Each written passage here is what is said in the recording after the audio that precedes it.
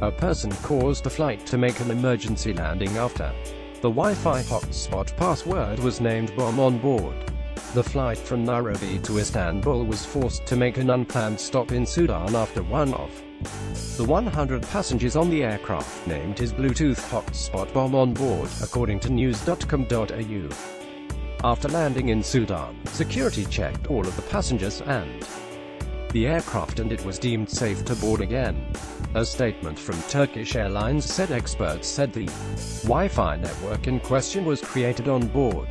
No irregularities were seen after security procedures were carried out, and passengers were brought back on the plane once boarding restarted.